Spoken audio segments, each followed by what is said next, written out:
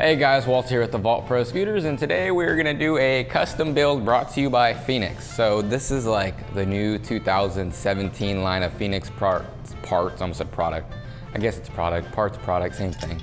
But I mean, I already grabbed the Phoenix Ion, so I'm gonna go ahead and just go over this. Nothing too much different besides the paint. It's like this cool gloss black, and then it goes to like a flat black, so you get a little bit of both in this deck. It's 22 long by 5 wide. I checked before I started this. Next, we have the Phoenix Lineage bars. These bars almost look like the Phoenix Suicide bars. I mean, they're basically the same thing, except it's got like a straight half pipe on it now. They come 24 wide by 26.5 tall with a slit. But because in this build, I'm gonna be using the Phoenix SES, we had to cut the slit off. So now they are, let me see how tall they are for you guys. Now they're about 25 tall. And then plus the SES, in the SES they'll be about 26 tall. Next, we have my favorite grips, the tilt grips. Things are perfect. I mean, you guys should know a lot about them already. They've been out for a while. All right, might as well go to the tilt headset, because that's also in this build. Purple matches pretty good, I like it.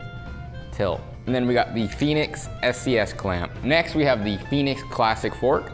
I like this fork, it's actually pretty nice. It's really beefy, so it's strong for all you crazy like street riders that wanna jump like 10 flat, 10 stairs at street jams. It actually comes with an integrated star nut, so you don't have to worry about installing the star nut, but it doesn't have an integrated crown race. So I can't throw this one in this video. Just gonna press it on. Bam, that's it, easy. Next, we have the new Phoenix grip tape. What is this grip tape called, guys? I honestly don't know. I just know it's the new Phoenix grip tape. It's really grippy. It's actually kind of cool, the logo in it, or the design in it. Ooh, next we have the Phoenix wheels, the Phoenix Stanced Out wheels. Ooh, look at that, they come with ABEC 9s. These wheels are 110, so they'll fit on the fork perfectly, and they will fit on the deck perfectly. These forks can only run 110, so if you get these, don't put 120s on it. I'm gonna put that down, and I guess we'll start building. What do you think, James? Should I full deck this? I think you should. All right, so I'm gonna go ahead and, grip this.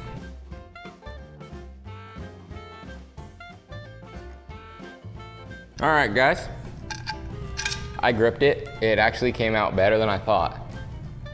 Came out really nice. So I guess we'll start building it. We'll do it the basic, like how I usually do. I'll start off at the front end. It actually runs really smoothly. I like the way that looks. It's like flush. Ooh, look at that. Fits on perfect. I actually do not need a headset spacer. Today it is the money. This actually is coming out really nice. I can feel it, it's already dialed. Kidding. All right guys, so I'm gonna go ahead and add a little more grease. I mean, we add just a little bit because these come already greased. All right, time to put the front wheelie on. Cool, look at that, the front wheel's in there tightened and good to go. I low-key smashed my hand, that hurt my nail.